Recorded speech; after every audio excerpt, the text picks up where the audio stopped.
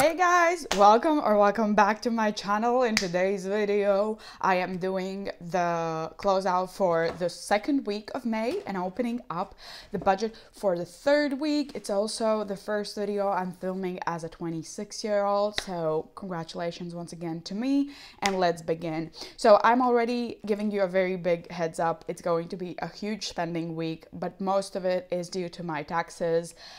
I finally paid off all of my taxes, so that alone was 3,262 euros and 42 cents. So you won't see that envelope anymore in my binder. So hopefully that's the last of the taxes for last year. But let's quickly calculate all of the totals. So we did 41.63 for groceries, 18.92 in spending, 57.97 in dine out.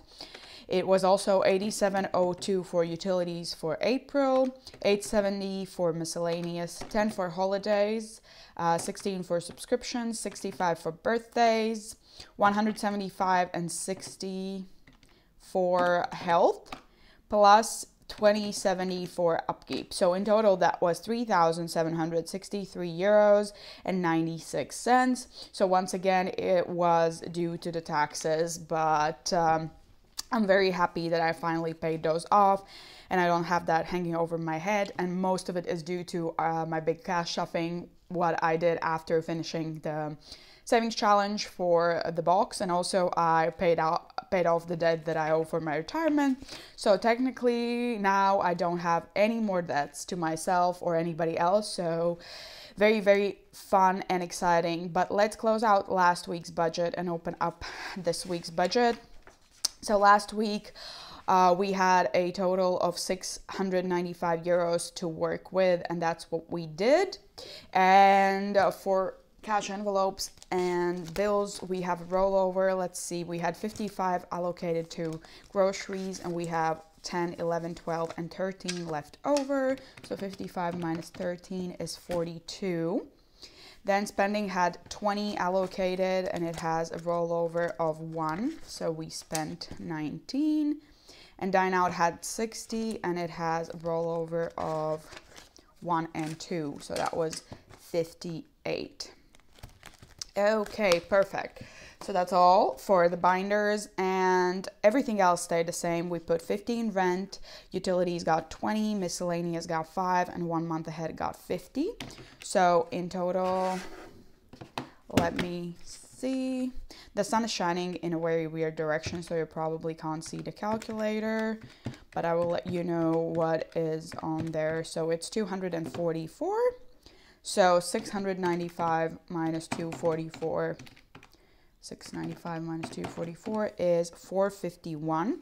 So we're bringing that up here to short-term sinking funds, and everything stayed the same here. We put 30 in beauty, 10 in birthdays, 10 in Christmas, and 10 in clothing. Then we put 30 to health, 10 into subscriptions, and 50 in travel. So that was 150. And then we had 451 minus 150. It was 301. So I feel like the sun is very, very bright, but let me check the camera. Okay, it might be too bright, but it's fine. At least it's finally sunny here in Riga, because otherwise it was insanely cold the whole April. So I can't really complain. Long-term sinking funds, babies got 5, car got 5, deposit 25. Pets got 5, retirement 105, technology and weddings also each 5. So that was 155.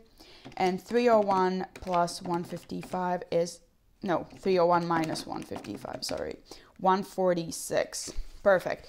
So 146 we have left over. So we did put in the savings box 115, and then we put the rest in taxes, so that was in taxes, and then the rest 16 we're going to put into our rollover envelope, which is gonna go in our next cash stuffing into the new savings that I have.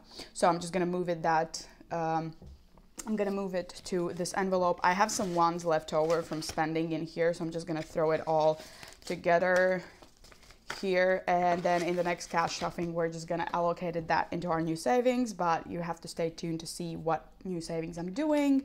But in total this should be 146. So we put 115 in the savings box because that's what all we needed to fully fund this, and the rest of what I had allocated I just moved to taxes, so that's why this amount differs. So 115 plus 15 plus 16 is indeed 146, which means that we have €0 left to budget, which means that each euro of our income has a place to go into our budget. So I took a little intermission and I closed the blinds because it was just too bright, and also I brought in my iPad as a little cheat sheet to set up the budget for next week. So that's what's here if you're wondering, but let's just start. This week we're going to have €670 to work with and to allocate across our funds. So groceries is going to get 50, spending 20, dine out 60. We're going to put 5 into gas. Rent is going to get a 50, utilities a 25. Miscellaneous is going to get a 5, and 1 month ahead a 50. So in total, for cash envelopes and bills, we will have 265 allocated. So 670 minus 265 is 405. Perfect. So that we're bringing to here. Short-term sinking funds. Beauty is going to get 70. Birthdays, Christmas, and clothing each is going to get a 10. And then health is also going to get a 70. Holidays isn't going to get anything. Subscriptions is going to get a 5, and travel a 50. So in total, that is going to be 225 in short-term sinking funds. So 405 minus 225 is 180. We're bringing that down here to long-term sinking funds. And babies is going to get 5. Car is going to get 5. Deposit a 25. Pets is going to get a 5.